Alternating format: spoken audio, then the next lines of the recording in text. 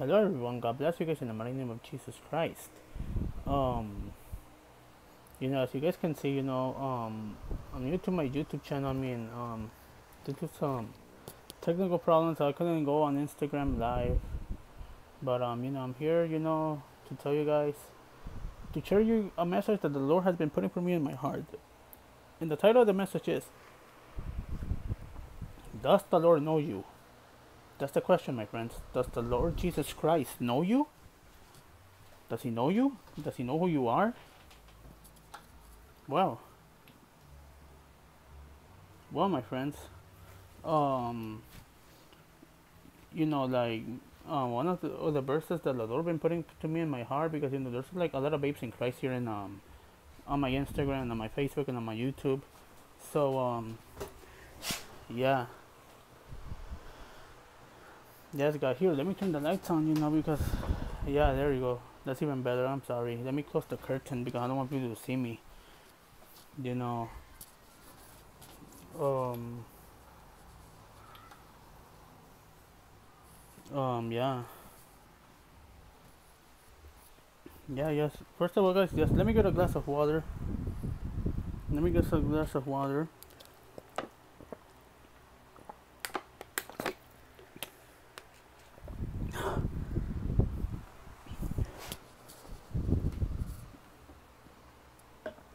So, if you guys can open up your Bibles to Matthew chapter 7, verses verses 21 to 22.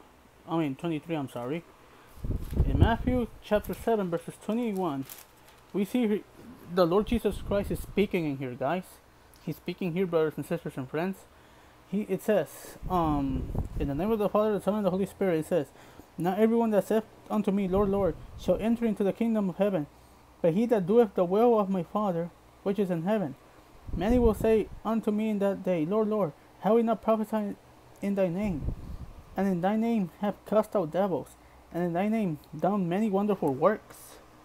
And then I will prophesy unto them, I never knew you. Depart from me, you worker of iniquity. I do not want to hear those words from the Lord Jesus Christ.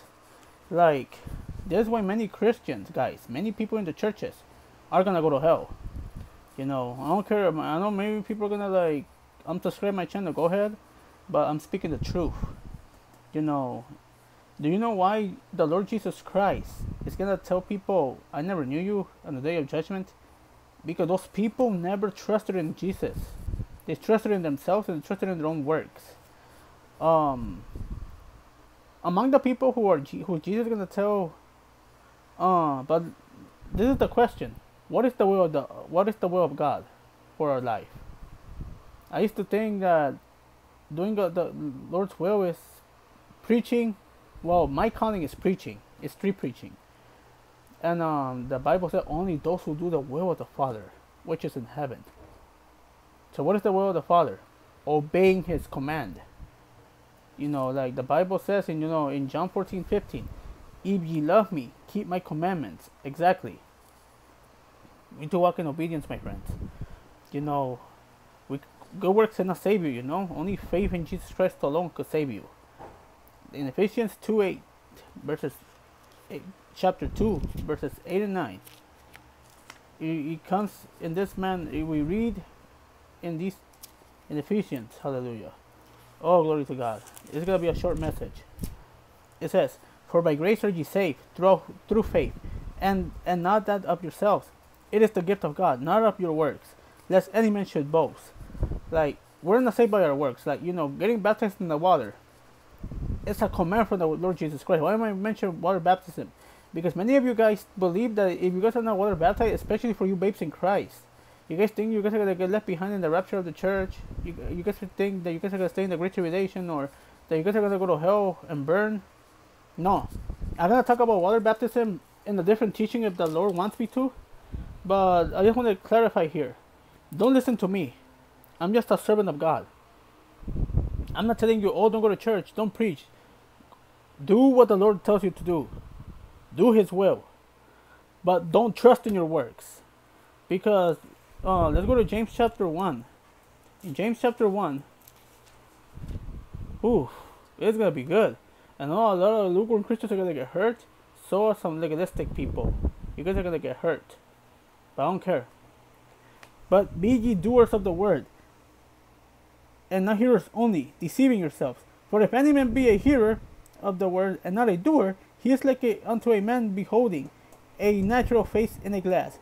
For he beholdeth himself, and goeth his way, and straightway forgetteth what manner of man he was. But whoso looketh into the perfect law of liberty, and continueth therein, he being not a forgetful hearer, but a doer of the work, this man shall be blessed in his deed. Oh yeah, I don't know why I move along, but like, the Bible tells us we need to be doers of the word, guys. Like, if you're a true believer in Jesus Christ, of course, we do works because we are saved. But the Bible says that you must be born again. Otherwise, you cannot enter the kingdom of God. Like, for example, on Thanksgiving, I went with my church. I went along with my congregation, a whole group. We went to evangelize. It was one of the exciting things of my life, guys.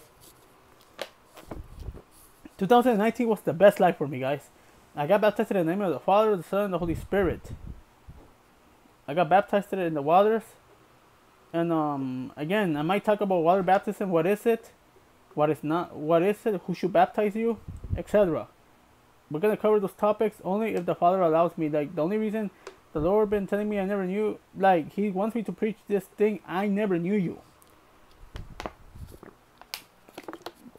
Now, I'm not teaching you guys. Well, I don't consider myself a teacher. Because I have little knowledge, like not too much. A lot of people say not too much, but maybe they're saying it because I won't get offended. But that's fine. That's God's choice. I'm nothing. I'm not no deacon. I'm not no prophet. I'm not no pastor. Nothing. I'm just a child of God. That's it. I'm unworthy, an unworthy servant of Christ. So why do I say? And I know many of you guys who trust in your works are gonna be like, but Brian, faith without works is dead. I'm gonna get it in a minute. So we see here, we're not saved by our works. According to the Apostle Paul, he told the church of Ephesians, we're not saved by works. Like, my question to you, my friends, does the Lord know you? Are you living a double life?